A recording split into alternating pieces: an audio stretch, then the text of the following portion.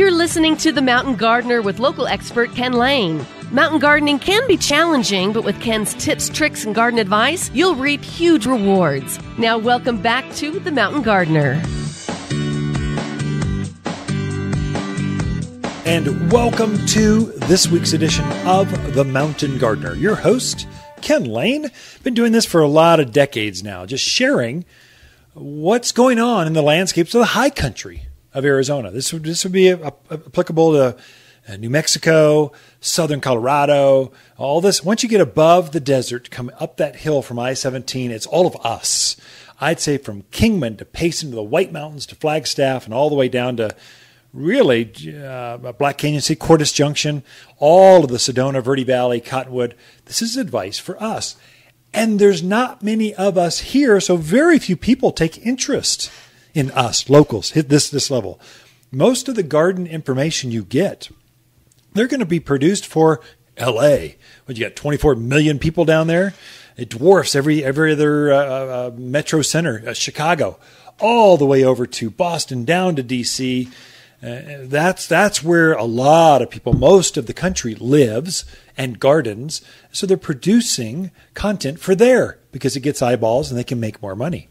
So that's kind of how it works. So it's hard to get books and YouTubes and videos and radio programs for the mountains of Arizona. But hey, that's why you tuned in here this week. Now I'm seeing that it looks like the monsoon pattern was in Texas 2 weeks ago. Then we had that hurricane little pattern, a little bit of rain hit us. That's good. It's been a week now or a little more. And now you're seeing that monsoon pattern has swung. It's now going up and down to the middle of New Mexico, let's say Santa Fe in that area. It'll quickly, I predict by next week, it'll be over at the Arizona-New Mexico border. That area, you'll just see this Mexican water, this rain, and just south of us in Mexico, it's floating there. It's just heavily drenching things down. It's humid. And then as we heat up, it draws that moisture up to us. And you can watch this stream of water kind of swing over, and you can see the monsoons arrive like a month ahead of time. So I predict we're probably 2 to 3 weeks out before we actually see the monsoons, but we're close. It always hits in July. You just never quite know when. Often, suddenly, over the 4th of July weekend.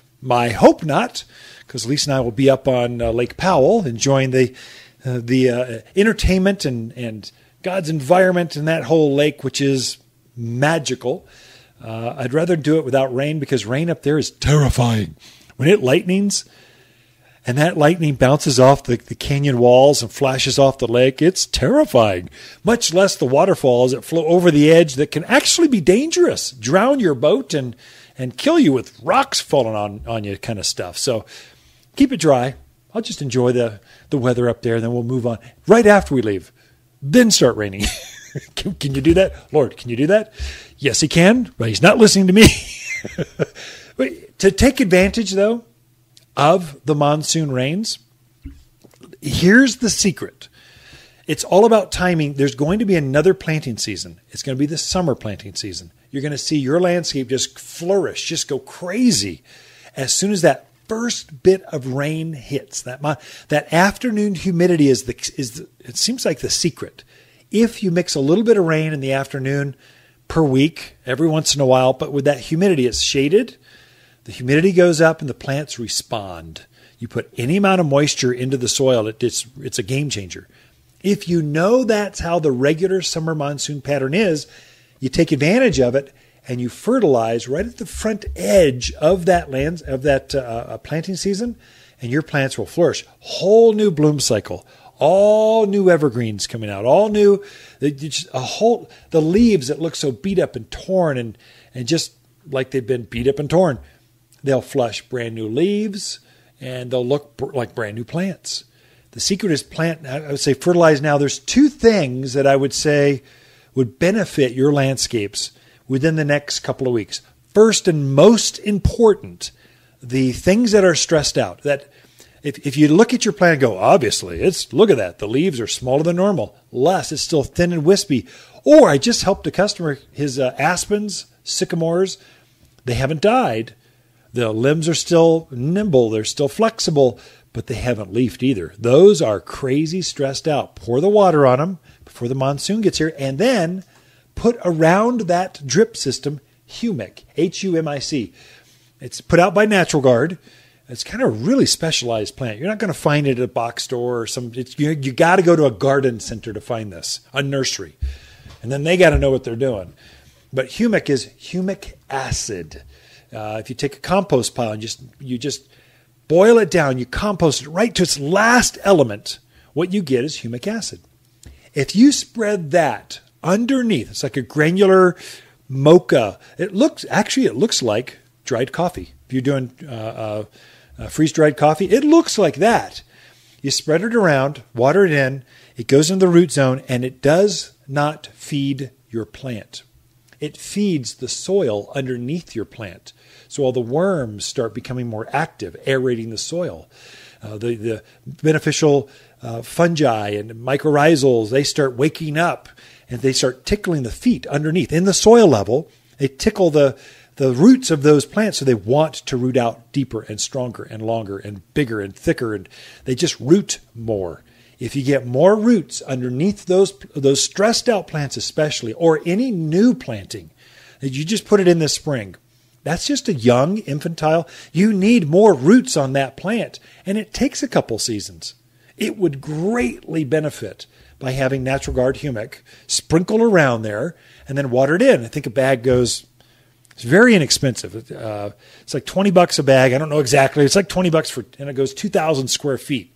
But for stressed plants, or you've got a native that's being attacked by bark beetle, or you can see that flathead borer have gotten in underneath the bark or scale or onto your pinyon pines, they would greatly benefit by using humic. And now's the time. Do that on and water it in a couple of weeks, the first part of July. I would actually use a real plant food, actual plant food. And please, folks, we're going to get some gully washing kind of rains. That's the way the monsoons work in the mountains of Arizona. Now, some of you are skeptical going, oh, no, we haven't seen rain in forever.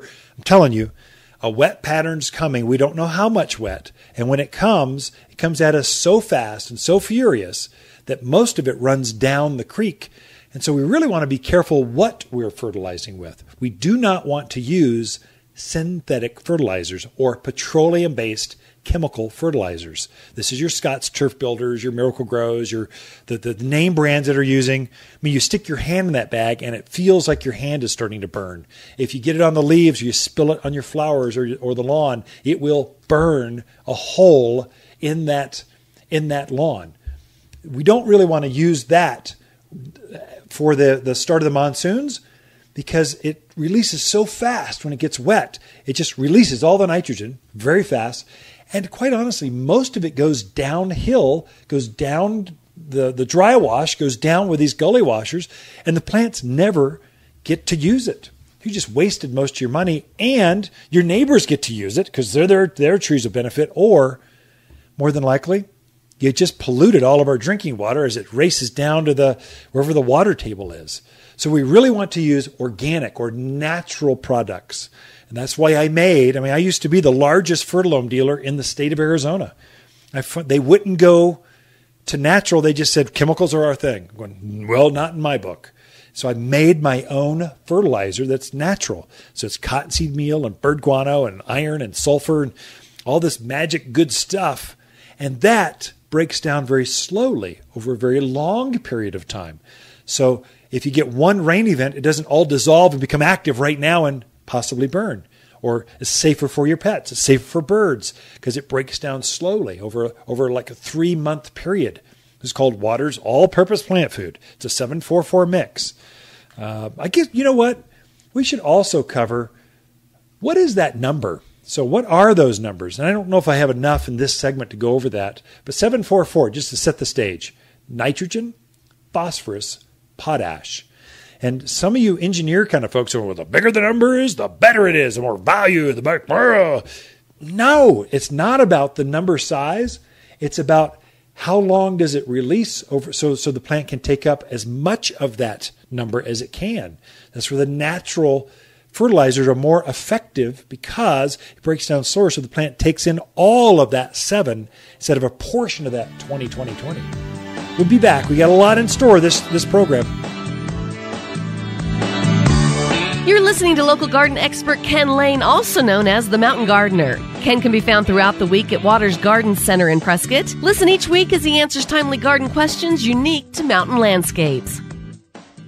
Hi, Lisa here with the plants of the week and our little Janie Gara. Little Janie is a charmer with flowers that float above this 15-inch plant. The fluorescent pink flowers will wow the hummingbirds with Janie's charm as well. Hummingbirds throughout the neighborhood will visit your plants. They're just so popular and only $14. She thrives in hot, dry gardens and only found at Waters Garden Center, 1815 Iron Springs Road in Prescott. Where people who love their native plants to be beautiful and hassle-free, they love to shop. Hi, Lisa here with the plants of the week and our Royal Burgundy Barberry. We finally perfected barberry with burgundy velvet foliage that holds its color through summer, changing to red in fall. Celebrate summer heat and hardy as can be, and javelina are no problem. This knee-high shrub grows with little to no care. A big, bold plant is just $36 and only found at Waters Garden Center. 1815 Iron Springs Road in Prescott, where people who love royal barberries, they love to shop. You're listening to The Mountain Gardener with local expert Ken Lane. Mountain gardening can be challenging, but with Ken's tips, tricks, and garden advice, you'll reap huge rewards. Now welcome back to The Mountain Gardener. And we are back with Lisa Waterslane in the studio. She brings each week your garden questions. Just what are other people seeing out in the highlands or the Central Valley or just northern Arizona, not the desert stuff, although they might have seen it too. They're just so much earlier than us. It's hot down there. It's hot here. It's hot up here. 90 degrees is really hot for mountain folks. It is. 90 degrees for Phoenix is like cool. Cool. It's like, I better get a parka. On. It's funny. We both dated through college, basically. You're my college sweetheart. Or was I your college sweetheart? Maybe. What? Anyway, ASU, okay, go Sun Devils. Actually, our family's from all 3 schools, but you'd see all the Midwest Chicago folks. It would be like 60 degrees out. We'd be literally in parkas. We're from the high country, so we were from Prescott, grew up here, but they'd be out there sunbathing, white as could be, sunbathing out underneath the orange blossoms, and we'd be going, they're crazy. Mm-hmm. It's all a matter of perspective on what cold is, isn't it? That is true, but hot is just hot. I can take it. I like it up to about 105, and then it's just like your head's in an oven all the time. See, I get over 80 and I get cranky. Between 78 and 81 is my perfect spot. That is true. Okay, so that's why God made sweat glands. He just sweated out. Detox. Yeah, but guys can do that. What? Women start sweating and it's not pretty. I thought it was glistening. No, I sweat. We digress terribly. We should get into some garden questions. What do we got? Well, speaking of heat and stress, Tom is in Prescott. He says, all the native oaks in my neighborhood are looking horrible, brown and dried. Are they going to come back and be okay, or are they goners? Well, okay, that's partly drought, but they're all dropping now. That's when they do it. They drop in the spring, or is this summer now? I forget. It's right there. We hit summer. So it's summer. So it's this is when they drop. So as that new leaf bud pushes out, it forces or sheds the old leaf off. And so it's just now starting to wake up. That's why they're typically more fire-wise than some of the other, let's say, manzanitas or some of the junipers. It's because they shed their leaves. As long as you clean that up, that's also called fuel. If you clean that up, the new leaves are less prone to fire because it's tender. They're more supple. Mm-hmm. They've got more moisture. Oak is a very hard wood, so it burns very smolders, not flames up. So that's one of the reasons why, because it does it. Now, it's actually not evergreen. It's just deciduous in spring instead of in the fall. I don't know. So pin oaks are more traditional. They grew up in Groom Creek in those areas, the hilltops. But the emery oaks, they went deciduous maybe a month ago. And then the scrub oaks right now are starting to defoliate. There's kind of a sequence to them. Normal. So we just need to be patient, and they'll leaf back out. Yeah, I would say fertilize them, and they'll be the most luscious blue-green color you've ever seen. Just now, would you water them at all, or just you think they're fine? So I would water the emery oaks, the great big tree, the trunky ones, the tree forms. Scrub oaks, that's basically a weed. It comes up everywhere. Don't need to do anything. The question is, which ones do I need to kill to thin things out so I can see my landscape? And they've got a root that goes down to China. It's huge, chunky, knobby. And so they're hard to get out of the ground. So I would say you don't really need to water unless you really, if they're a front and center piece or in that island where your driveway is, you really want them to look like rock stars, yes, water them because they will get stressed. I would say manzanita. There's some there really taking a beating this year. Whole sections are dying out because of the drought. If they're important, I would water them. If they're not important, I would cut them down and get them out of there because they are a fire hazard. They will go up, if you look at them with laser beam eyes, they will go up in flames. They're like a tinderbox. And if they start dying out the middle, they're even worse. So important to keep them hydrated if they're important, if they're valuable to you. I would say also pinyon pines, ponderosas, the things that are really, some folks bought their house because of that 300-year-old pinyon pine or the grove of ponderosas. I would water those, and I would water them once a month. Don't overdo it, and I wouldn't put them on a drip system, but I'd take a 50-foot soaker hose and just kind of snake it around and run it for half a day. Just let it seep out of that soaker hose, and that'll keep them. And I do that in the month of April, May, and June. By July, it's starting to get moist. The humidity's up. The humidity level goes up. There's afternoon showers once or twice a week. Kind of the pressure's off at that point. But keep them healthy, and they won't get bark beetles and scale and some of these flathead borers. All these, they're starting to attack the trees. And so because of the stress, if yours aren't stressed, a bug would rather not attack your plant because it's healthy and strong. They'd rather attack the weak. And they know there's a turpentine smell that pine trees and things throw off that the bugs hone into. It's like a radar going, parties over at this house. So we're going to eat that tree until it's completely dead, then move to the next one. That's how they kind of work in the forest. Good question. Yeah. Okay.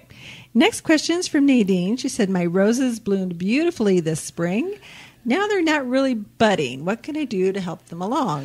Food. Fertilize. And that's where that fertilize we put together, the 744 all-purpose, that stuff, the main ingredient in that is cottonseed meal. And roses think they're like at a smorgasbord. The buffet time galore. Sprinkle some of that in, water it in, they will take it up, and you will be budding. They'll be in bloom within 45 days if you do that. Can we hold you to that? If you if you did these three things, deadhead all the spent flowers, you gave it all-purpose plant food, and then you put that humic acid on, guaranteed 45 days, you can count on it. If you're just going casually about it, maybe take 50 or 40, I don't know. But the way we do it, like we take all of our roses, we have them bloom Mother's Day weekend, we want them all in bloom right then, and we'll sell hundreds of roses in just a couple weeks. We do it by 40. When do we want them? Cut them back 45 days ahead of time, fertilize them, and they will be fully budded. You can count on it. It's almost like clockwork with roses. And they should. Roses will continue to bloom up until a hard frost. Well, it depends. Some of the old-fashioned roses, they've been in a long time. Their grandparents planted them. Maybe not. There used to be single bloomers, or if they're what's the one? The tombstone rose. Lady Banks. Lady Banks rose only blooms once in the spring. It's the thornless one. Cecil Bruner is that way too, isn't it? Oh, it has a couple flashes for the year that kind of smatters. Just depends. So it's considered an ever bloomer, but you really, for your yard, you want an ever blooming variety of rose. Otherwise, why plant a rose? You want it to bloom all the time. Well, yeah, that's true, Ken. Here's another blooming question. So Pam wants to know, do daylilies bloom all summer, or do they only bloom for a certain period of time? Well, it depends on it's just like roses. It just depends. Generally speaking, if you're a collector of daylilies, you've got early, mid, and late bloomers, and you'll plant a smattering or several varieties.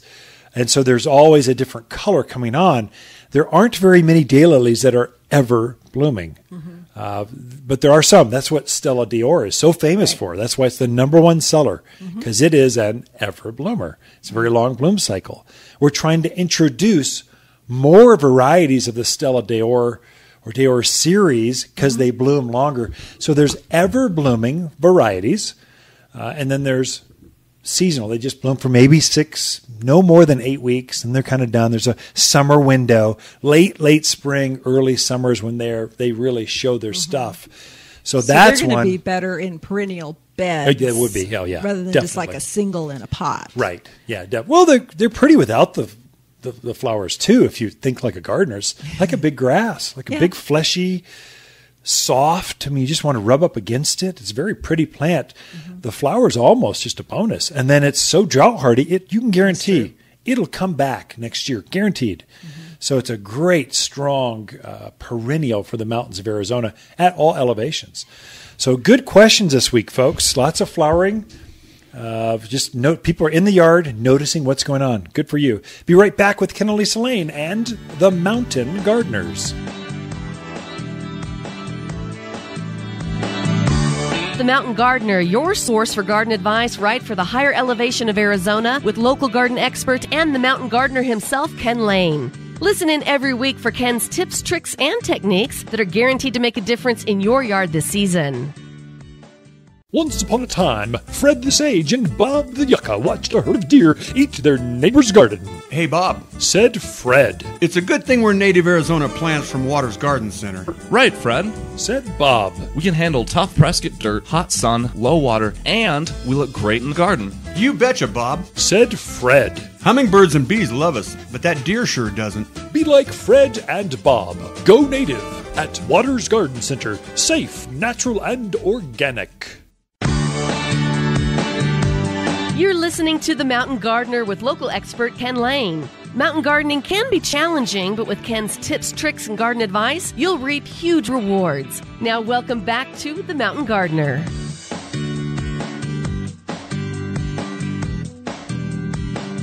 Okay, so I ended the beginning of the show with fertilizers.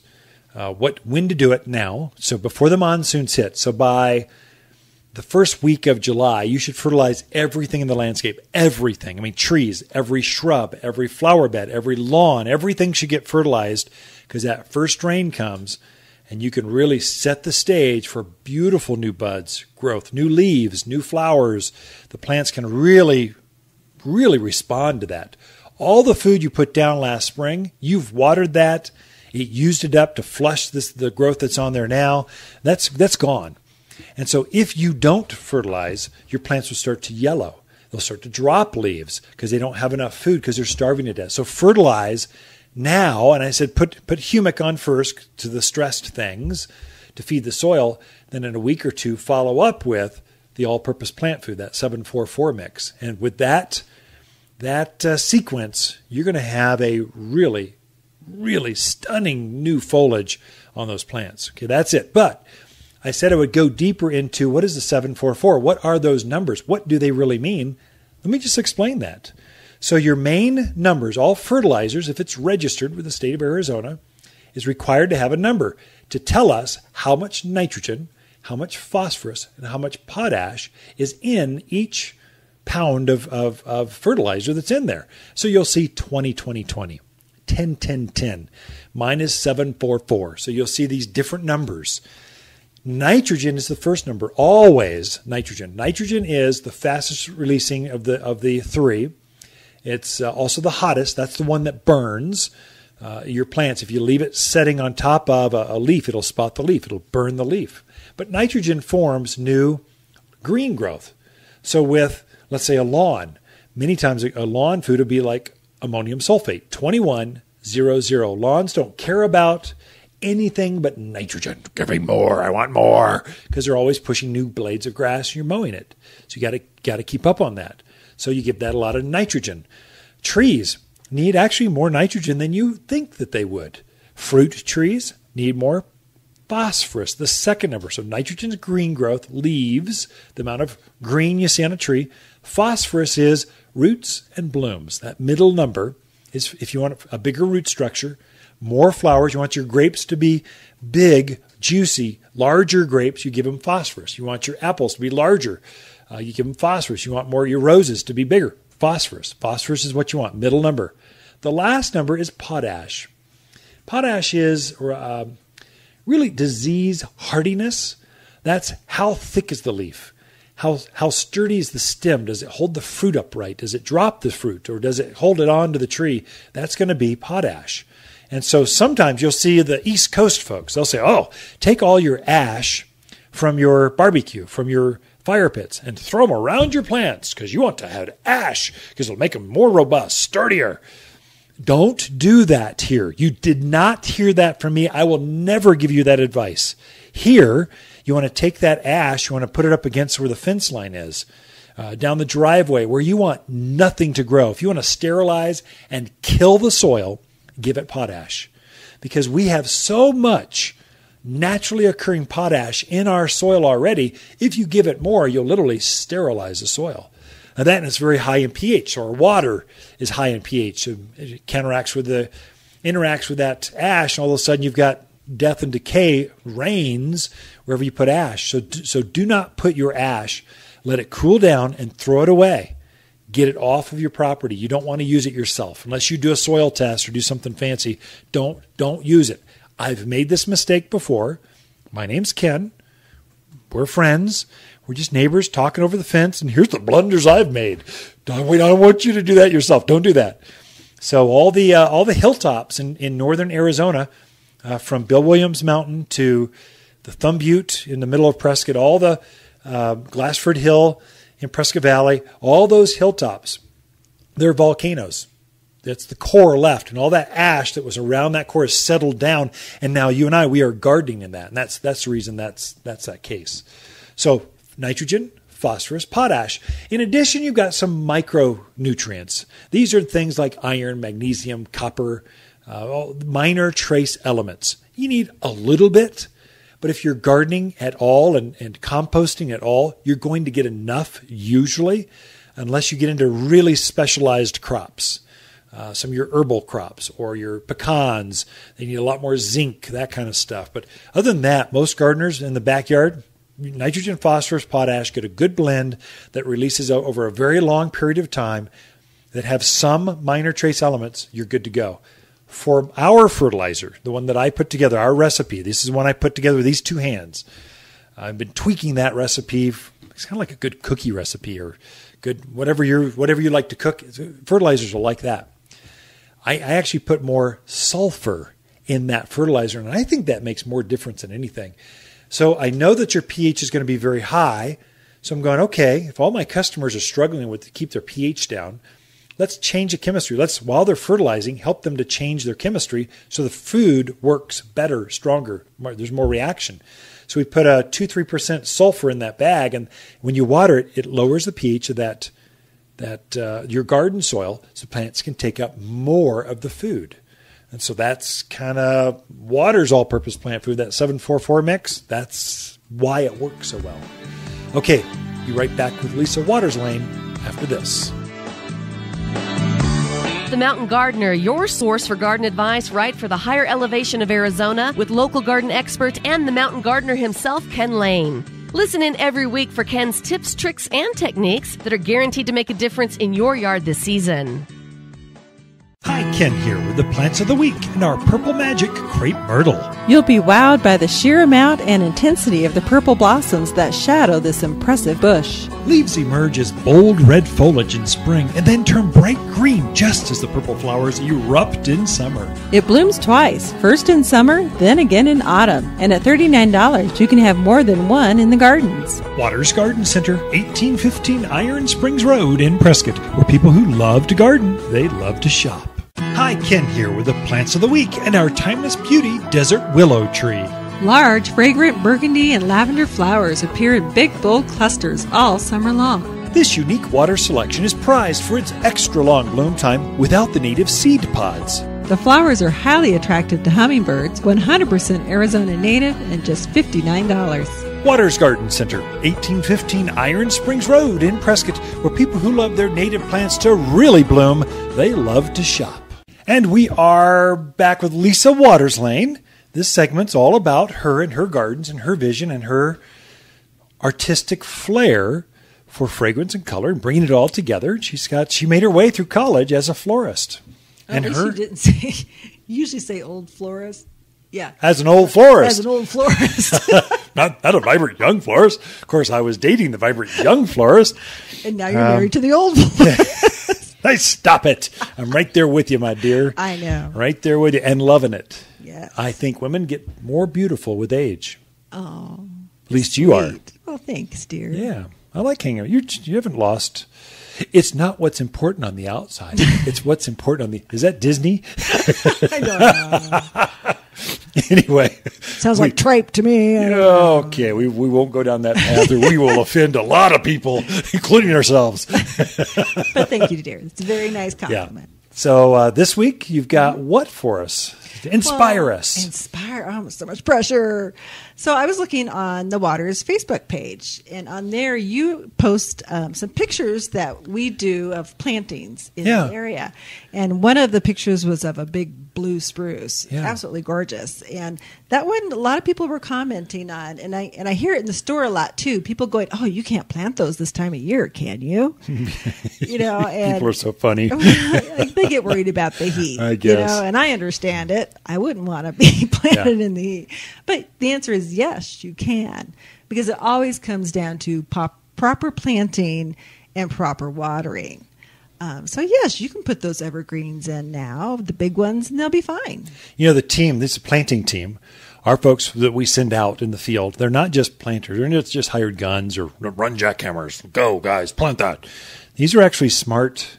We've got guys that have basically taken care of vineyards, sales, certified nursery sales folks. I mean, they're trained in the field. They're great to get to ask ideas while they're out in the field. What do you think of this? Or do you think I should put some? What they actually can help you that way, and they speak English, and they're just they've got it all together. And so people don't realize we've got 2 trucks. That's all they do is run around the county planting things. And they plant evergreens. The key is don't leave the root ball exposed very long. Get it in the ground, then water it thoroughly as you plant it. And then we talk them into taking their cell phones and taking some pictures when they're done, before and after. We've got a Waters planted by Waters Garden Center. We have the owner, if they agree, to step up and get their picture taken with the sign going, "Hey, planted by Waters. This is my plant." And so they've got some really kind of amateur, fun, easy, casual photos.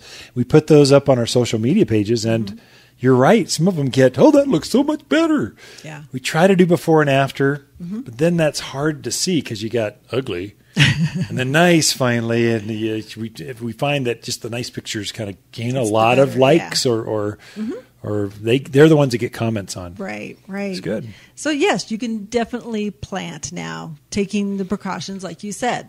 Definitely. So I kind of went out and perused the nursery yard. Oh, here we go. To see what we had out there. So these are evergreens like spruce and pine, or they're like screening plants like cypress and Italian cypress and junipers? So there's a little of both. Okay. So yeah, definitely there's some screening plants. Your Wichita blue junipers, Spartan junipers, arborvitaes, those like those. But yeah, they're not. I mean, they're pretty, but they're not a specimen tree. You're not going to put it in the middle of your yard and sing to it. If I were a juniper right now, I would be offended. I know you would. Wichita blue, I think, can be that way. Just that silver blue. It's so pretty. I mean, it's pretty, but it doesn't go.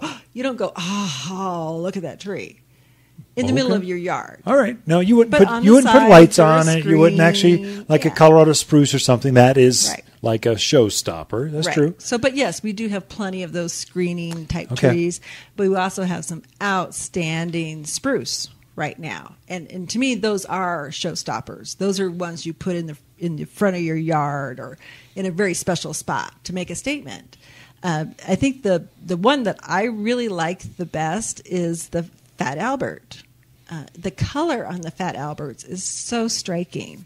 That kind of silvery blue just stands out in the yard, especially when you got a lot of just green everywhere. Yeah, that's true. It makes kind of a statement. It's not even an Arizona blue. It's silver. I mean, it's like a bright sparkle blue. Right. It's that. And maybe we should tell folks how they do that.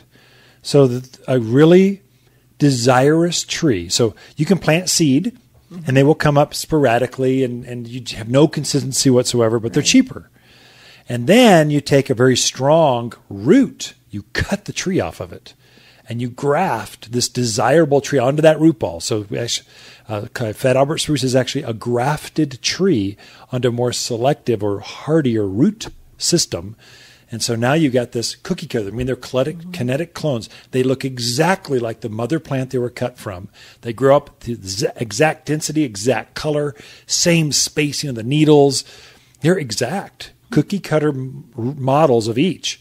Even our Colorado spruce, we'd rather have a Colorado spruce that's grafted, which makes them a little more expensive, but it makes sure they are beautiful for the entire lifespan of their tree. You really don't want one that's done by seed, and you really don't want one that's taken a cutting and rooted the cutting. You actually want to graft it onto something stronger so it can take our heat. And that's why our trees, water's more expensive, but their trees always live. Well, that's why, because we always get the best stuff, the better. Those are things you don't see. It just go, it's a tree's a tree. That's not true. A tree is not just a tree. There are better varieties of trees, just like people. There are some that are just, they belong on the front of magazines. You just want to take a picture and look at them. There's kind of like plants are that way too. Okay. Well, I learned something because I didn't realize those were grafted. The fruit trees the I same feel way. stupid now. Well, No. I know fruit trees were grafted. Well, that's why people tune in, so we can learn stuff like that. So I learned something. That's Yeah. exciting. The other couple that are unique are the blue spruce, and then there's a weeping Norway spruce as well. Oh, yeah, pretty. And I think those definitely make very pretty Oh, yeah. specimen type plants because they're just so unique. You are not going to see those in every yard. It's not like a photinia where you have to have 3 photinia. So very unique. Great. You know to what I put. think of those weeping varieties? It's an emotional, you have to decide. You either go, oh, I can't believe how beautiful that is. Look how it's weeping. Look how it flows everywhere. It's so pretty. And other people go, who would have that? It's ugly. What is that thing? Why would you do that? It's an emotional, it's like art. Right. In living form. You have to have this emotional connection That's or true. disconnection. That is true. There's a weeping Atlas cedar, too, that I think is just stunning. There's a beautiful one down, is it by the Methodist Church downtown? Absolutely Yeah, it's a pretty stunning. one. It's a pretty old one. I saw one at a customer's house. They trained it to go up to the deck, and then it wrapped around the deck. They actually trained it to go wow. around the deck. This weeping Deodar cedar, this long runner going around. Basically, Weeping it felt Atlas like cedar? it felt like you were in a treehouse or something. Wow, It's that's really beautiful. cool. Yeah. Yeah, so that's a neat one. Definitely one to look at.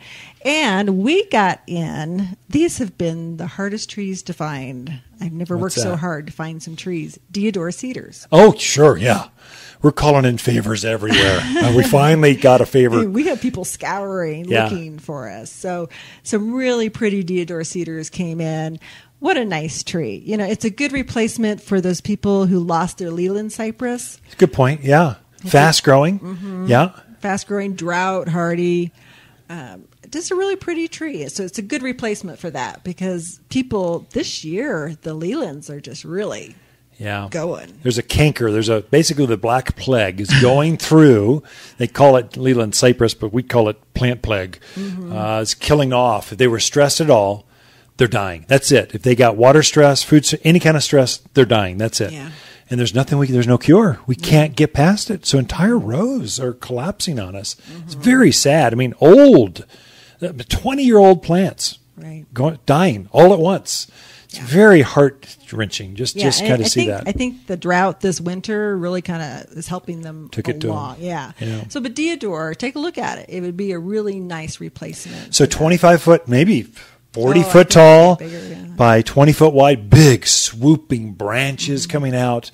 That's a Deodar cedar. Great screening tree, great fast, probably the fastest growing of the evergreens. Right. That are low maintenance, low care, doesn't get disease kind of plants. Thank you, Lisa. Evergreens. There's that and more here at Waters Garden Center. Be right back.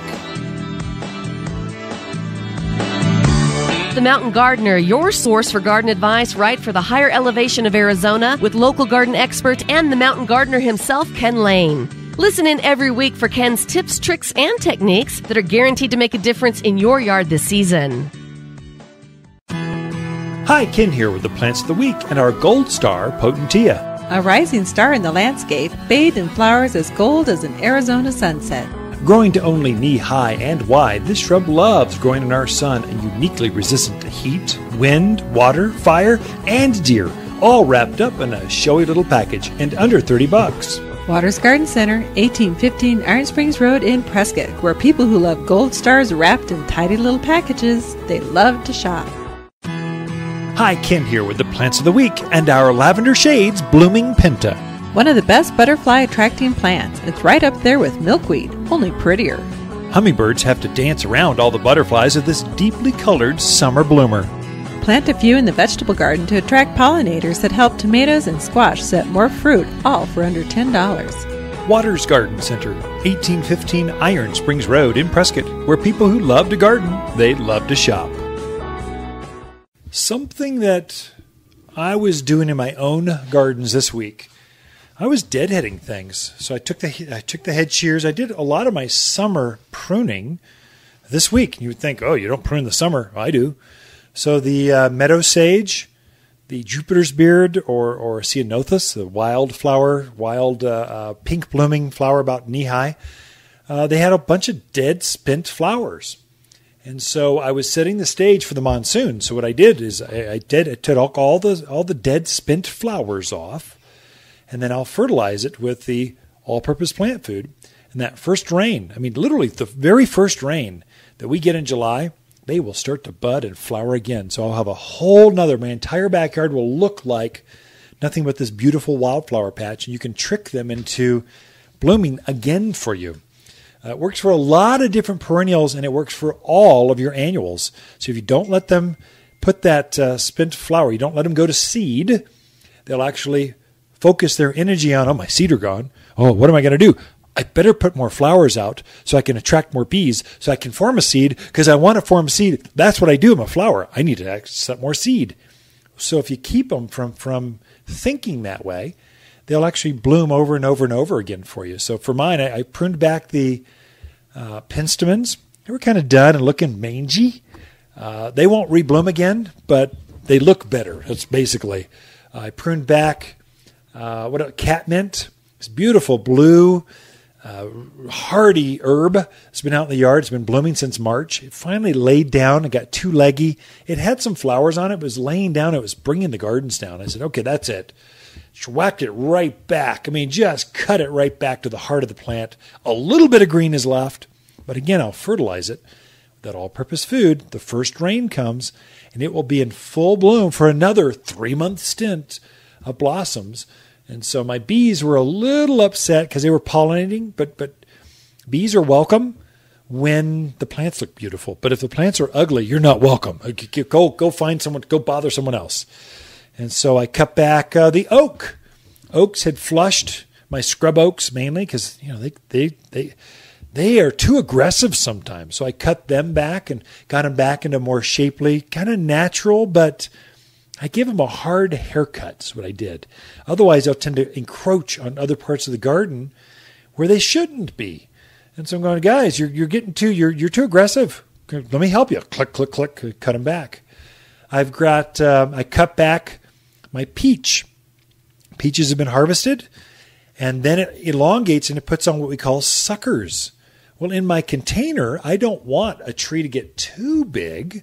And so basically it's allowed to grow as tall as I am when I'm standing up on the edge of the pot. So it can't be over. So from the patio, it looks like it's grown about, 9 feet tall. But if I can't reach up and reach the top, it gets pruned off because it gets out of proportion. It gets hard to deal with. I can't pick it. I just don't let it grow. And the secret with your fruit trees is summer pruning to keep them to the size that you want. And you don't hear this in the books. They all tell you winter pruning is the best. what I find is to really maintain them and keep them shapely, keep them manageable, I prune them in the summer. And I'm selective. It's not as hard as my winter pruning, but it is strategic. And it's mainly to keep it down where you started at this spring. I want you to be this size, only more luscious. I mean, if I could only have it rebloom and refruit more peaches, that would be even better. But we can only ask for so much, right? But that's something I was doing myself. Another thing to watch, just if you're tuned in, your tomatoes. If your tomatoes have dead anything on it, make sure to pick that off immediately. Don't let leaf disease and verticillum wilt and all these tomatoes are looking to die. They want to die. They're here to die, and they want to die from a disease, from some leaf spot. And so they're really sensitive. So for me, I just go through and once a week and I sip my coffee and I have my little trash can there and I just pick off any yellow leaves or spotted leaves or curled leaves. I go, okay, that's good. I throw them in the trash can. I don't want them in the compost pile because they're diseased and they'll just spread throughout the entire bush and your bush will die by after the first month of monsoon. It really goes crazy. So as soon as you give it some humidity, it takes over. So I want to strategically try to keep that. Cleanliness is next to godliness when it comes to tomatoes especially. So I did that with my beets. I did that with the squash. Had a couple large leaves that were, squash and pumpkins. They love to get mildew. So if I see any yellow, I just cut it off, throw it away, and then I fertilize it with the all-purpose plant food. I know it's a theme, but it's time to fertilize with your all-purpose plant food. Keep things growing. Set the stage for this growing season. This whole nother planting season is going to happen that first rain in July. And so we're down to the wire. We get the monsoonal pattern starting to swing this way. It's in New Mexico. It'll be at the border of Arizona and New Mexico next week. It'll rain over the White Mountains for a while. I'm jealous from you folks tuning in over there. I wish we had that here. And then we wait patiently while we hear stories of it's raining in the White Mountains. And then it finally swings over and hits Payson and Flagstaff and Prescott. And hopefully it keeps on swinging and gets Kingman and the river country. So, but we'll see how the season holds. But set the stage now for great plants. That's why I've told you all along, just keep them alive. All you want to do, keep your plants alive in June. That's all you need. They don't have to look fabulous because the monsoons are coming. When we fertilize right then, it just takes off. And so I like to put the foods down before that first rains. If you know it's coming, I just put it down now. The thing I mentioned at the top of the hour, at the beginning of the show, is I have put down Humic. Natural Guard puts down this unbelievable product. I mean, it's just really very affordable. It goes a long ways, and it does magical stuff for your plants. Anything stressed, anything that is just newly planted, if it's under 2 years old, it takes 2 years to get a root, get a small 5-gallon or 15-gallon plant, get the roots from that container bucket. 2 years to get those roots into the surrounding soil. If it's a newer plant, Humic, Humic, it's kind of a funky name. I wish they'd get better at this, but it's Natural Guard is the company. It's a natural organic product. It's safe, doesn't burn your plants, but it lowers the pH. But it mainly feeds the worms, the mycorrhizals, the fungi, the things that live in the soil. Your plants realize what dead soil is and nothing's going to grow there. Or living soil, and your plants actually get teased. They get excited about a soil that's actually alive and growing more than just their roots. They're interacting with the things that are growing in the soil. So if you feed that soil, the plant just starts rooting deeper and stronger and healthier, and it will recover.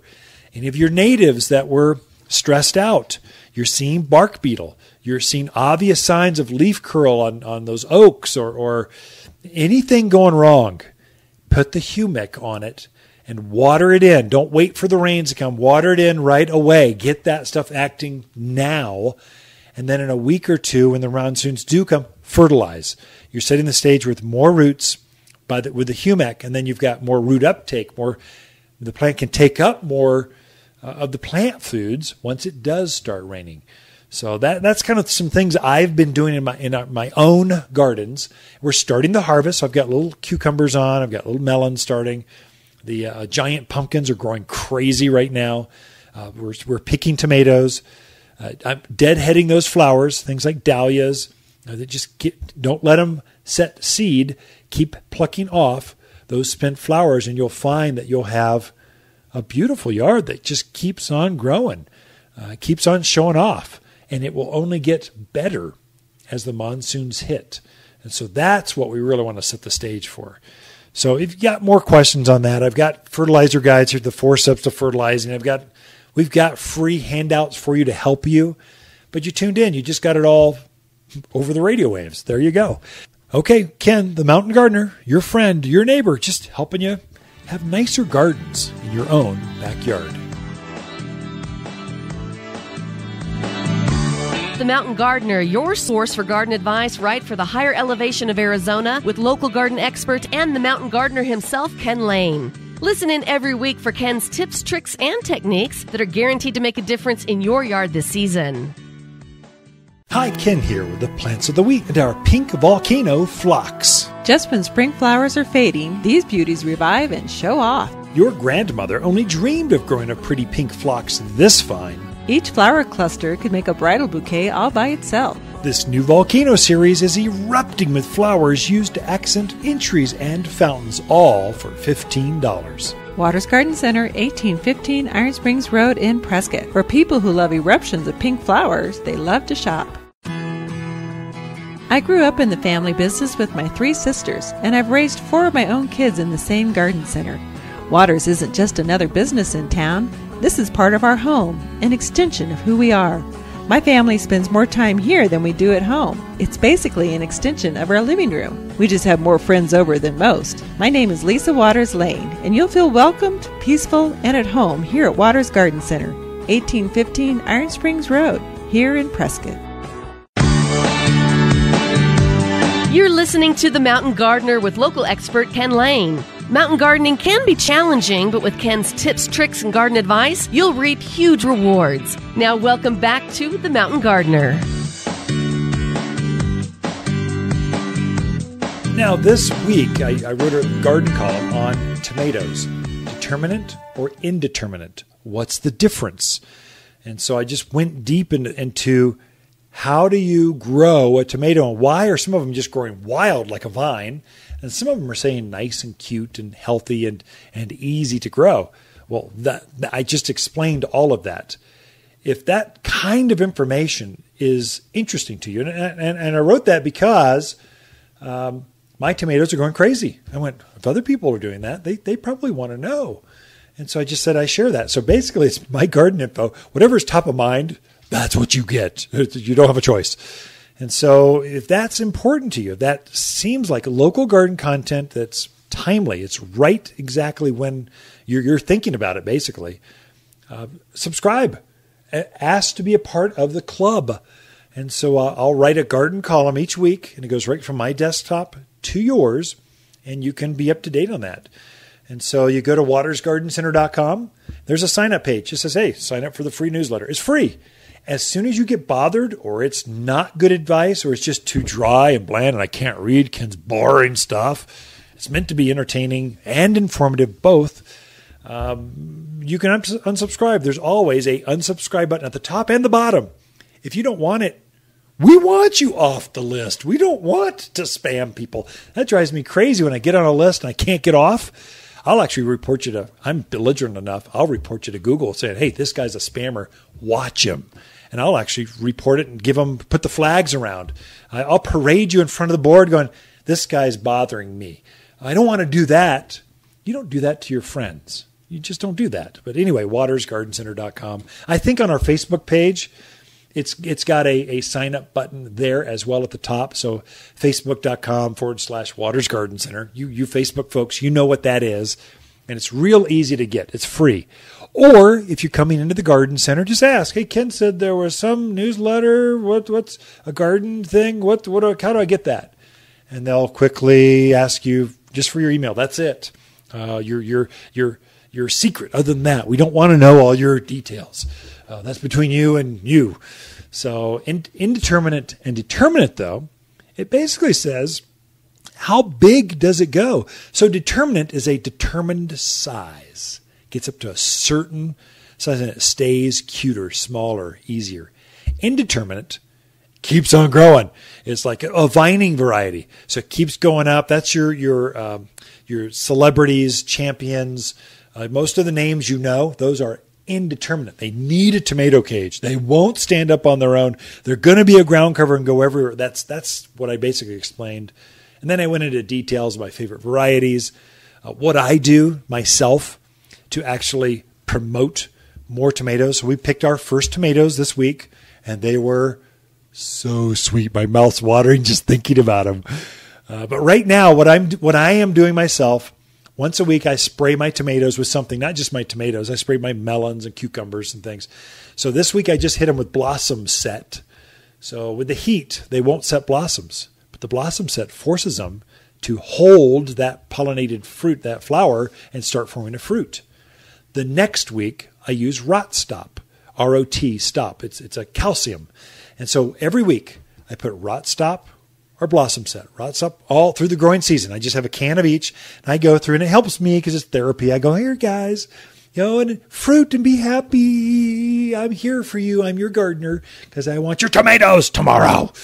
So that's basically a nutshell. You can get that at watersgardencenter.com under the blog. I'm sure it's right there. But each week we also have garden classes. Next week it's on tomatoes. And so every Saturday at 9:30, you can have a free garden class. So take a look and join us for that. They're meant to help you be a better gardener. Again, watersgardencenter.com. There's a button right on the very front that says classes. We want to make it easy for you to find. Next week, come visit Lisa and I here at Waters Garden Center. We love visiting with friends. They've been tuned into the show. The Mountain Gardener, your source for garden advice right for the higher elevation of Arizona with local garden expert and the Mountain Gardener himself, Ken Lane. Listen in every week for Ken's tips, tricks, and techniques that are guaranteed to make a difference in your yard this season. I used to be cocky and actually dared to beat the big boxes at their own game. Since the beginning, we were known for the very best plants in town. But with youthful ambition, we added a line of inferior plants, contractor grade, that matched the box stores and beat their prices. We failed miserably. The plants were side by side. Waters hand-picked quality at the higher price and the inferior plants at the lower price with astounding results. The inferior plants, not bad quality, just not full and nice, were still there a month later. The hand-picked quality plants, they had been restocked twice and the bench was empty again. The youthful cockiness, it's tempered, and with age comes wisdom and knowing who you really are. Waters Garden Center doesn't compete with the marts and the boxes. We simply grow the very best plants our family is famous for. We will never offer inferior plants. Cross my heart. Pinky swear. Waters Garden Center, 1815 Iron Springs Road, here in Prescott. You've been listening to local garden expert Ken Lane, the owner of Waters Garden Center in Prescott. Join him each week as he answers timely garden questions unique to the area. He can be found throughout the week at Waters Garden Center, located in Prescott at 1815 Iron Springs Road. Thanks for tuning in to The Mountain Gardener.